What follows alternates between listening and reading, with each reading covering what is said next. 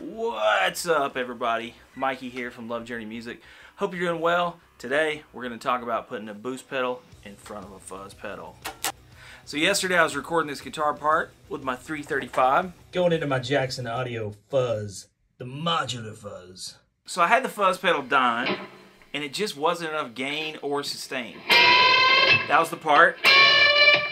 Kind of this gnarly bend thing. So here's what I did. Once again, I clicked on the mighty Voyager.